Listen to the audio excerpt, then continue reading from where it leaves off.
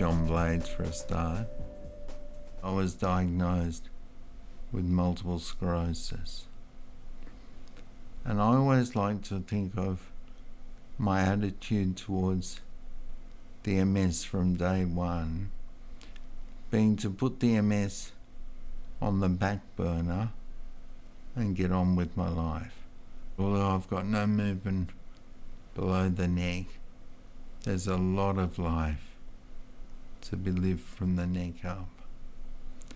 Multiple sclerosis is a disease of the central nervous system where the nerves that control the muscles in the body are damaged.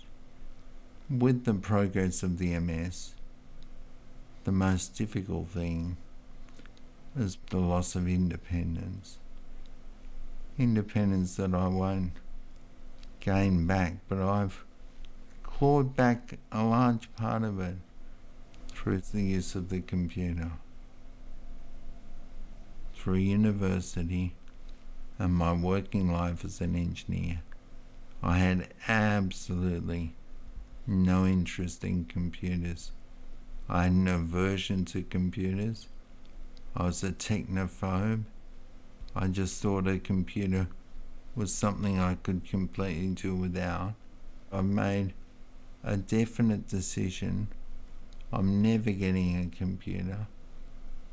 But around the end of 2002, they say the worm turns. And I even was thinking, gee, everybody's getting computers. Everybody's on emailing. I'm going to really miss the boat. But I didn't know how to go about it.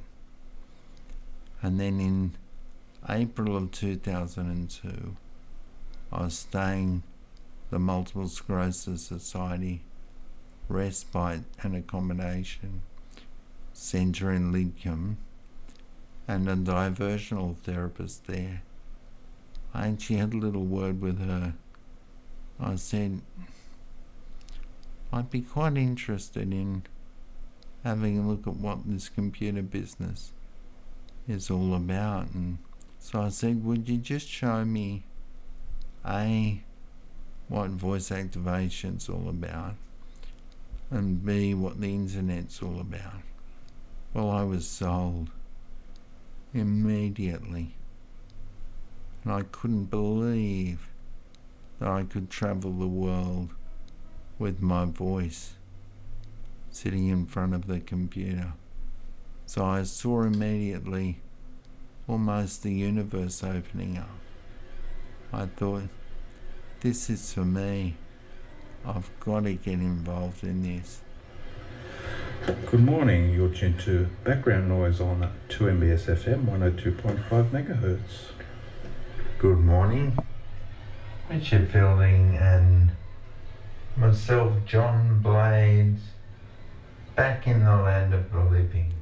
The occupational therapists at the Multiple Sclerosis Centre, at my request, put me in contact with a company in Sydney called Ability Technology, who I'd heard were very experienced in setting people with all sorts of disabilities up with computer systems that would help them access the computer. So I thought, these are the people that I really need to see. I've been called a worry ward. I built up this thing in my mind that it would be such a huge thing to actually buy the computer, set it up in the house. Anyway, all of that was taken away because Ability Technology did all this for me. They came and assessed my computer needs, saw that I would need voice activated, and then went away and bought all of what I would need. The computer, most important, the table to mount it all on that I could get under in my wheelchair, and the printer and microphone speakers. so that I could use the voice activated software. And then they set all this up in the house, installed all the software, then gave me the all important training as well, because without that I would have been at a real loss. You've got to be able to move the cursor, which is a little arrow around on the screen, and I was introduced to a very clever, let's say, reflector system. Seems very high tech, but as soon as the magic dot was put on my forehead, I could reflect the infrared beam onto the screen. It just changed my world. I thought, this is unbelievable. That setting up of the computer, my introduction to voice activated and the NZ, sold me on it and transformed me from being way behind the 8 ball to at least being in line with the 8 ball. What I do on the computer now, I think is probably best summed up by what I don't do on the computer. And I think what I don't do on the computer is minuscule. The first thing that got me into computers was emailing, and I'm now in contact electronically through emailing with people all over the world. Gemma,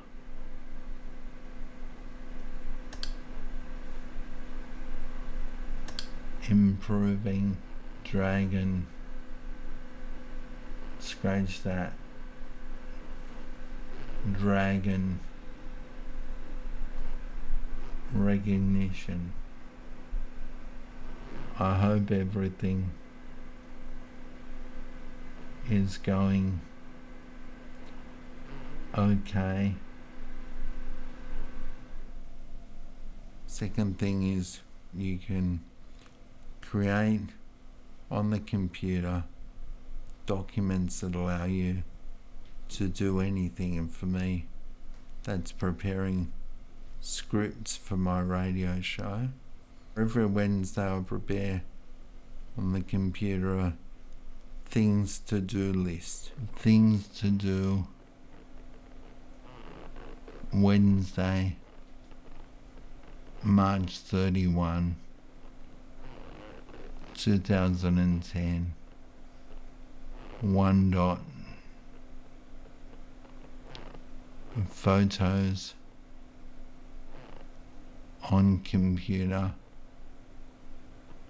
I started doing feature radio programs on the ABC Radio National. Hi, Brent Clough here. Welcome to 360 Documentaries.